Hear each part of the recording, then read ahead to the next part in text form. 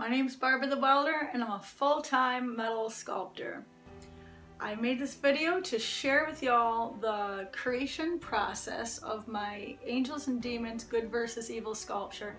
It is half angel, half devil, based on a sculpture from the movie Angels and Demons starring Tom Hanks, and it was a custom order. I had a client contact me and ask me to make it, and he sent me a bunch of pictures, and using the pictures I created an 18-inch tall scrap metal sculpture. Ended up being 43 pounds of steel and it took over 120 hours to create. As you look through the video, there's a part where you see me cut it in half. Halfway through the build, when I started to put on the head, I realized that my proportion was off for the height and it just didn't look right. I ended up having to cut it in half and add 2 extra inches to the legs in order to fix that, the proportion. So I hope y'all enjoy the video.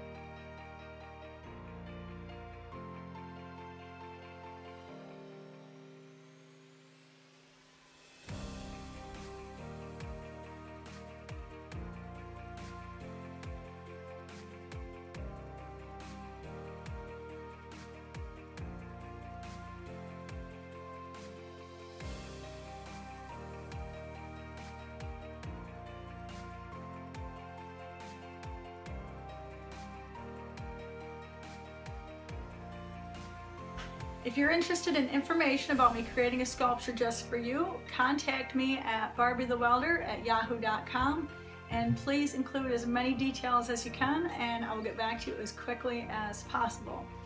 If you guys enjoyed the video, or even if you didn't enjoy the video, leave me comments down below. I'd love to hear from y'all and hear what you have to say. And if you want more Barbie shenanigans, check me out on Instagram and Facebook, and every now and then I'm over on LinkedIn. Thank y'all.